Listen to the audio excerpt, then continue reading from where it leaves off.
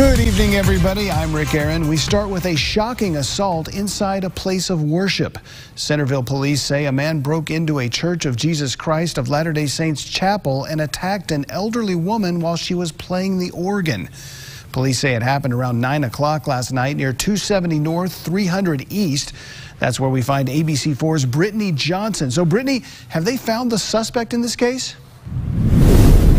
Well, Rick, not yet. They don't even know if it's a man or a woman, so the suspect is still out here somewhere. They do know for some reason the person threw a rock into one of the windows behind the church here, went in, attacked the woman, and then took off. It happened Saturday night between 9 and 9:30. Centerville police say a 71-year-old woman was playing the organ, practicing for today's service. She reported hearing loud pounding coming from the chapel door, but didn't think anything of it.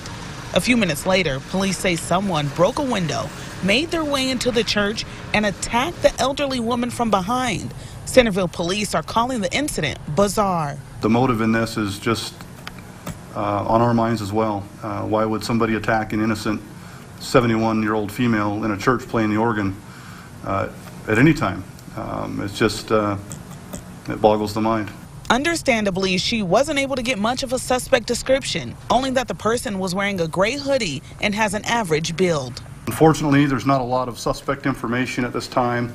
The victim during this incident did lose consciousness temporarily and did not get a very good look at the suspect.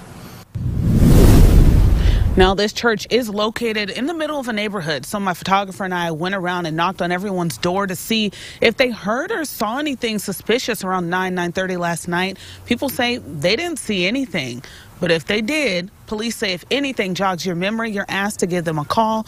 Their phone number is 801-292-8441.